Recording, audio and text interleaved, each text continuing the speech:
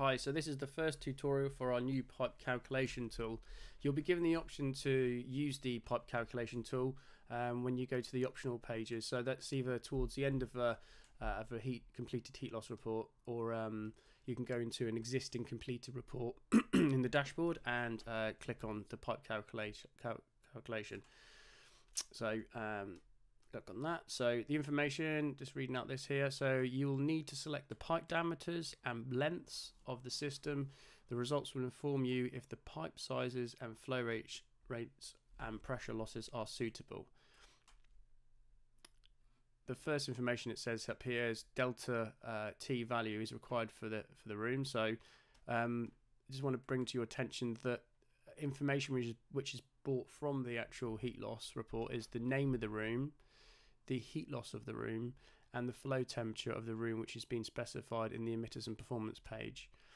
Furthermore, if your surveyors on site using the app have actually typed in what existing radiators in the system, that will also follow suit, and the output of that radiator is dictated from the flow temperature that's been specified, again from the emitters and performance page, correlating to the height and the length of that rad. If no radiator was typed in, it's not a problem. You can actually type it. You can actually use the options here as well to select a radiator, or you can actually do it in the emitters page. So okay, so before I start populating what the ID numbers are for each of the room and the radiators, it's good practice to draw out the schematic. Whether or not you're comfortable using a CAD system, doing it digitally, drawing it is absolutely fine. For this purpose, I've actually just roughly sketched it out. Recommend you do the same, just so you can start labeling up the rooms and the radiators with the IDs. And what I mean by IDs is that if we've got the heat source here, doesn't matter whether it's renewable or conventional fossil fuels, we've got a primary flow coming off here, and then we've got T1, and then T1 splits off down to the bedroom, the bathroom. We named that A1, and then the radiator within that room is A2. Go from T2, we've got bedroom as the B1 ID, and then the radiator within there is B2. And because the kitchen, the living room, I've named that C1, has got two radiators, we've got the C2 and C3. So it's a sort of nice logical sequence there. So I certainly recommend you sort of mapping that, drawing that out. In the future, we will have a schematic tool we'll be able to draw on the pipe calculation. So look out for that in October time. So if I actually just want to bring this to your attention as well at the top.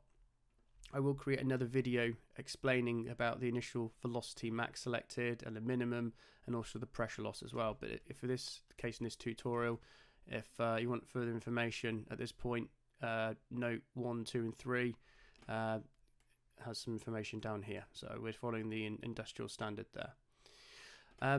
So pipe run order for the bathroom, it's probably a good idea if I just split the screen. And so scroll down here. So the bathroom is here. So the bathroom is A1. So this is really important because we're telling the system what the order of the pipe is going to be installed in, or is currently installed at. So it can add the sub-mass flow rate totals together. Crikey, I thought I was doing that. That's the predecessor ID for bathroom 1. So the predecessor is T1 here. There's T1. There we go. And also within that we've got a radiator, haven't we? So it's K2. So that's the radiator within the bathroom here. So I know that's going to be A2. And to the bedroom 1. B.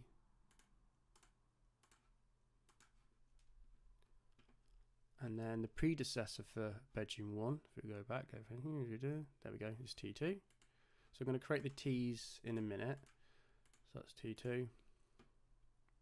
And then the radiator is B2. And finally the kitchen, which is the letter C we're using. and then the radiator in there is going to be C2.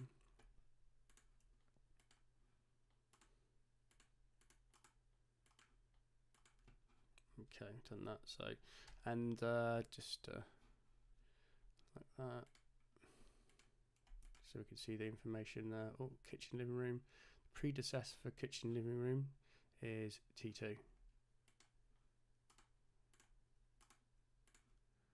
And so, you know, you have got the orange cells that help you to reminds you what you need to populate. So I've done the predecessors. The predecessor means being determined, and also the pipes, the pipe IDs. Let's add the T's in as well. So T1, and T1 starts with the heat source. So I tick that because that's going to start with the heat source there, and it's supplying T2. And it's also supplying C1 for the kitchen and the living room there.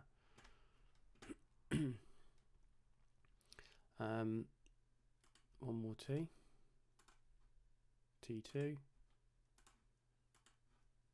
and that is coming from T1. So that's the start ID for T1, so it's coming off there, and it's supplying B1. And also C1.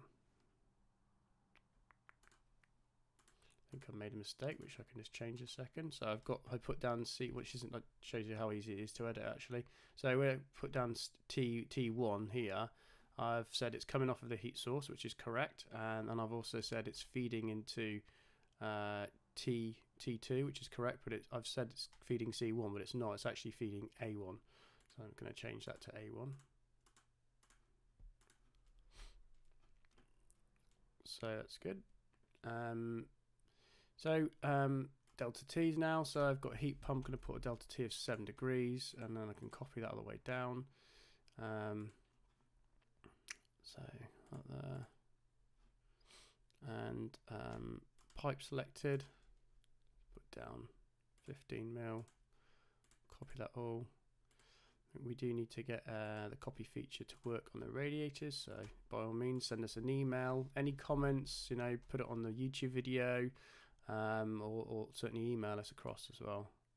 So pipe selected for 15, and I'm selecting, you know, you can use an educated guess what pipe size you'd like to use, but the system will tell you whether or not to reduce the diameter or increase it, and we can do that in a moment. So I'm at the stage now where I also need to type in the lengths of the pipe, and I have added another diagram. So if I open up the other diagram I've got here with the actual lengths on there. So for the first emitter we've got 2.5, so I go to 2.5 here. That's the emitter from the bathroom. And then scroll down here, which is the emitter for bedroom 1. So bedroom 1, they've got 5 meters plus 2 meters, so that's 7 meters. And we've got the emitters going to that radiator, which is C2. So C2 is 2.5 plus 4, so that's 6.5. And then the 2 meter gap between those two radiators of C2 and C3. So this is the C3 rad, and then that's going to be 2 meters there. And the other details which I need to populate is going to be the primary flow there. So same again with delta T. I think we will actually have that automatically populating the delta T from the previous options there, and let's put that down as 15 as well. And then the distance from that, so it's 1.5 plus 2, so that's 3 meters, 3.5, sorry. Okay, and then the T1, that is 3.5. Whoops, sorry, that's the pipe size, isn't it? 15 there.